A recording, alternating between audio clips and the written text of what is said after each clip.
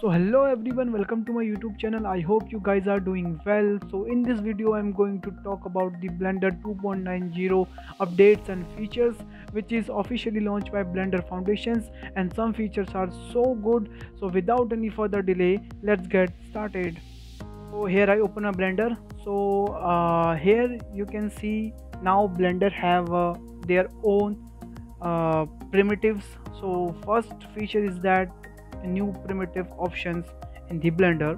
So here you can see here I have a one extra icon of the primitives. So here is a Blender basic primitives, and if you guys are using the other 3D software, so you know very well about it.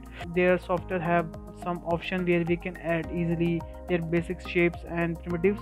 So now Blender have their own primitive sections, and if you see the previous version, so there is no option like that. So here this is a 2.82, now I have a 2.90.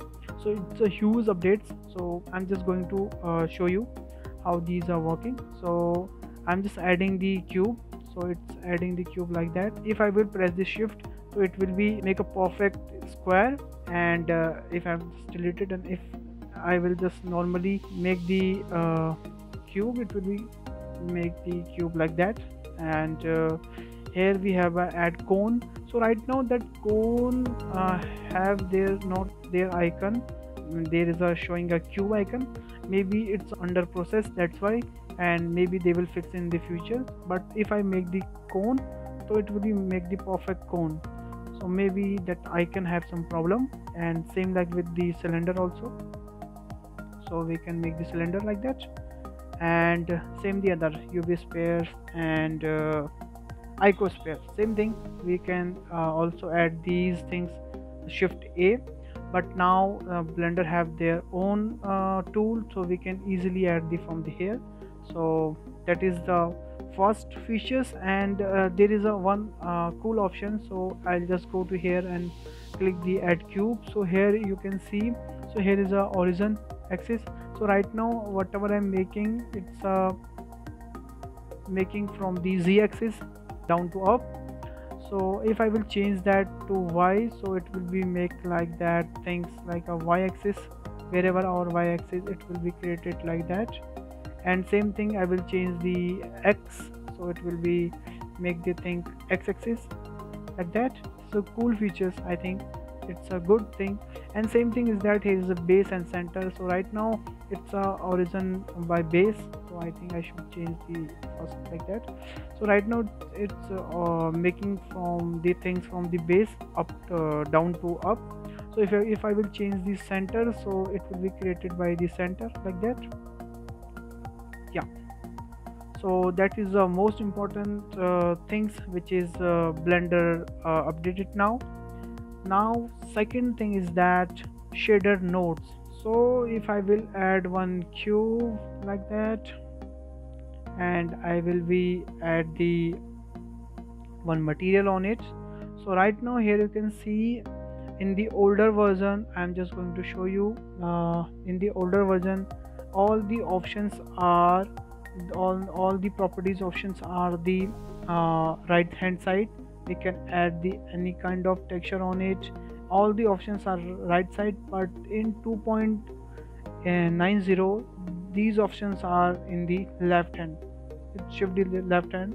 We can and these icons have some updates like that. They have no colors, and right now they have their own colors. So it's basically it's useful to use the nodes, because that time we know very well about it, which shader mixed with home, so means green, it will be mix the green shader like that. So it's help to also create shading and nodes. So third feature is statics. So what it does exactly, so if I will make one cube here, and I will subdivide that cube like that.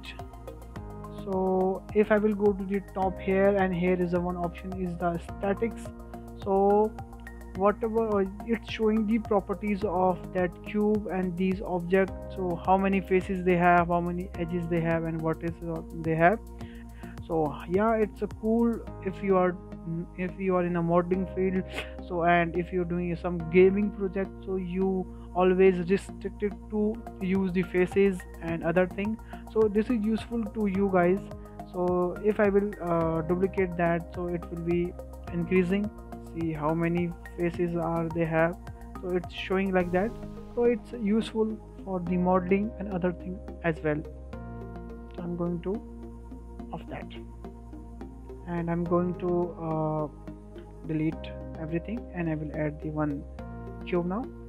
So fourth feature is that extrude features, which is so useful and which is came a month before a month, but it's a important feature, so I'm going to show you. So I just add one cube, and here I subdivide that cube, and I go to there. So here is the option is extrude dissolve insert. So what it does exactly, so I'm just inserting one faces like that, and I will go to the extrude that face like that. So it will be automatically dissolve its edges and make the new one like that. Yeah, it's a useful and very handy to extruding these things. We can also do inside these shape like that. Means that is very useful features to doing modeling. So right now I'm doing like that, so it will be automatically uh, dissolve those faces and make new shape like that. So I like that tool also. And if you want to see that video, I already make that video on it. You can see, I will put the link on the I button. You can find that video from there. So now you can see here is a new feature of the cloth filter. So here you can see how easily we can make the cloth without using any simulations.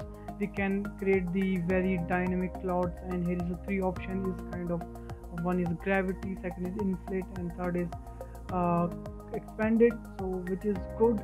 So here you can see very nicely it's working without adding any simulations, and just add the smooth, and you can get the perfect shape of that cloth without using any physics simulation. The next updates from the pose tool, which is so good if you want to see your model in a different pose and anything, so you can do with that pose brush, which is so useful. There is a two kind of option is a IK and FK. You can usually animate and rig your character and give the perfect pose with that these brushes, and this is super cool. And you can see here how easily it's working, and that is perfect. I think this is good for good tool for the sculptor which is love to do sculpting, and which is not good in the rigging, but he want to do and give some pose to their model, so he can and he can very easily give the pose of their models and structure. So that is a cool update from the Blender. And the next update also from the pose tool, so you can scale your model like that very easily, and you can create very cartoony shape of your model in a friction of second. I think that is a huge update from the Blender Foundation, which is good for a sculptor who love to do sculpting and want to make your character like that, and that is a cool update from the Blender. And so thanks for watching this video, guys. If you learned something in this video, please hit the like button, hit the subscribe button, and I'll see you in the next one. And please, if you have any queries, if you have any suggestions, please let me know in the comment box, because I love to read your comments. And thanks for watching this video. Bye bye, take care, stay home.